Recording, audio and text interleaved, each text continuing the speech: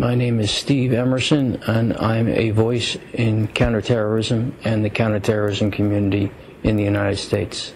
I started working at the Investigative Project on Terrorism, which I founded in 1995, following broadcast of my documentary, Jihad in America, in November of 1994 on public television. And that documentary aired for the first time video exposés of jihad groups operating on American soil and planning jihad or recruiting for jihad against the United States. Or at that point, some of them were recruiting for jihad against the Soviet Union earlier in that decade. I started working after graduate school down on Capitol Hill on the Senate Foreign Relations Committee staff, and then left that in 1981 to become a freelance writer, where I spent time writing my first book called The American House of Saud, The Secret Petrodollar Connection. I joined U.S. News and World Report after that as an investigative reporter, and then left U.S. News in 1990 to join CNN as a correspondent. During that period, I wrote several more books, including The Fall of Pan Am 103, about the Lockerbie crash, another book called Secret Warriors, inside the covert operations, military operations of the Reagan era, that revealed for the first time the Delta Force and other special op units that had never been revealed. I joined CNN and stayed with CNN until 1993, and then left to produce the documentary Jihad in America.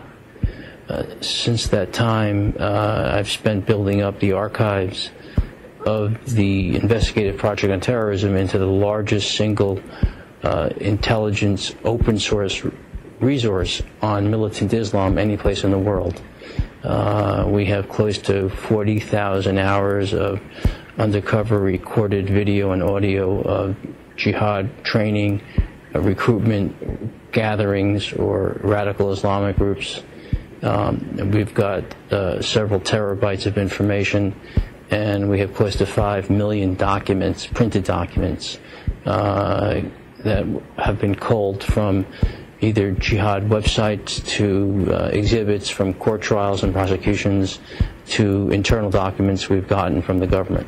We are focused singularly on the threat of radical Islam, primarily in the United States, although we've also done exposés and investigations into the threats of some of these groups worldwide and their tentacles between their American branches and their headquarters, either in Pakistan, Gaza, Lebanon, Iran, and elsewhere.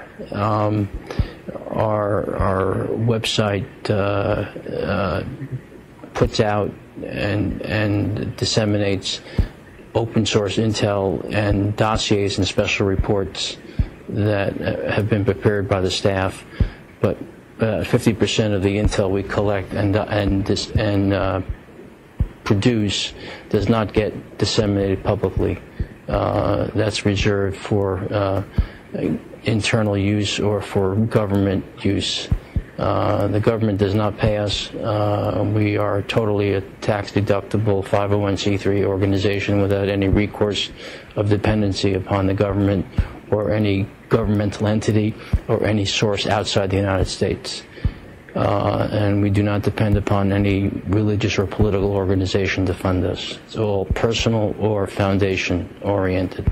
We, generally speaking, work with the media, work with Congress, and then work with the executive branch. And within the executive branch, we work with the intelligence and law enforcement agencies, from the military to the FBI to the Department of Defense to the Department of Justice to Homeland Security or to DEA. Within Congress, we work with both sides of the aisle in terms of briefing Congress and congressmen on the threat of radical Islam, and in particular individual threats or individual cases that they may wish to know more about, but aren't getting the full briefing from the FBI. And we work with the media, and that's the international media, and I've appeared on Al Jazeera to NBC News to Fox and to the international print media. We don't discriminate. We're a resource for information so that people are aware of what's going on, and that's the only reason we exist, is to make people aware of the threat and the threats that are experienced in the United States but which may not be publicly known.